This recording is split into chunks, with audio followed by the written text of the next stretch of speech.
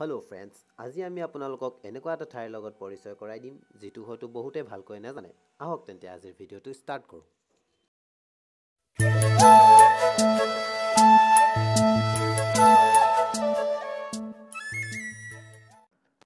আজি আমি আপোনালোকক লৈ যাম গুৱাহাটীৰ তেনেই কাষতে থকা এটা মিউজিয়াম। সেইটো হৈছে ট্ৰেজাৰ হুইলছ মিউজিয়াম। এই মিউজিয়ামটোত আপোনালোকে দেখিবলৈ পাব বিংশ শতিকাৰ আগৰ বহুতো ভিন্টেজ কাৰ্স, মটৰচাইকেলছ, বাইচাইকেলছ, মিউজিকেল ইনষ্ট্ৰুমেন্টছ, ইলেক্ট্ৰিকেল এপ্লায়েন্সেছ, ঘড়ী আদি বহুতো ধৰণৰ সঁজুলি। এই মিউজিয়ামটো গুৱাহাটীৰ পৰা মাত্ৰ 15 কিলোমিটাৰ দূৰত অৱস্থিত টেপেচিয়া নামে ঠাইত আছে। এতিয়া আপোনালোকে ভাবিব টেপেচিয়া বা ক'ত?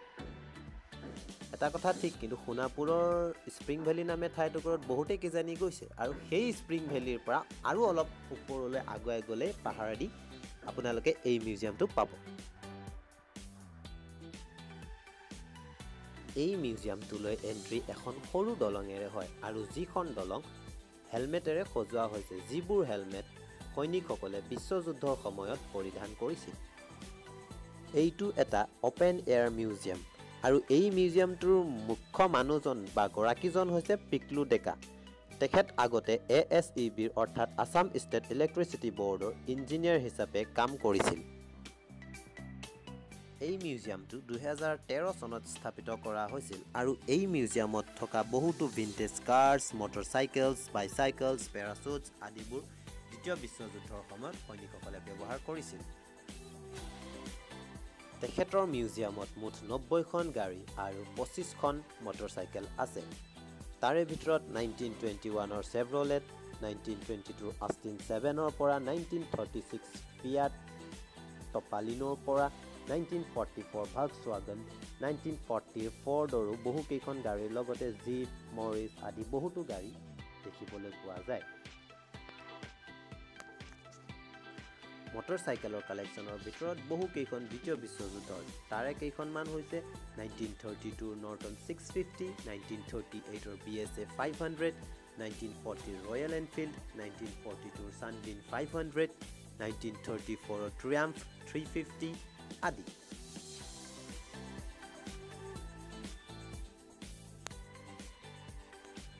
এই মিউজিয়ামটোত এটা অতি পুৰণিকলীয়া পেট্ৰল পাম্প দেখিবলৈ পোৱা যায়, আৰু লগতে ইয়াৰ সুন্দৰ প্ৰাকৃতিক মনোমোহা পৰিৱেশ। লগতে ইয়াত আকৰ্ষণ হিচাপে এটা খুব সুন্দৰ চাংঘৰো দেখিবলৈ পোৱা যায়।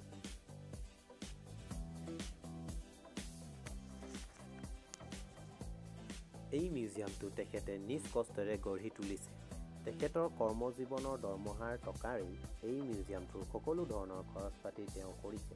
তেখেতৰ এই কাম কাজ সঁচাই চালেই চকুৰোৱা।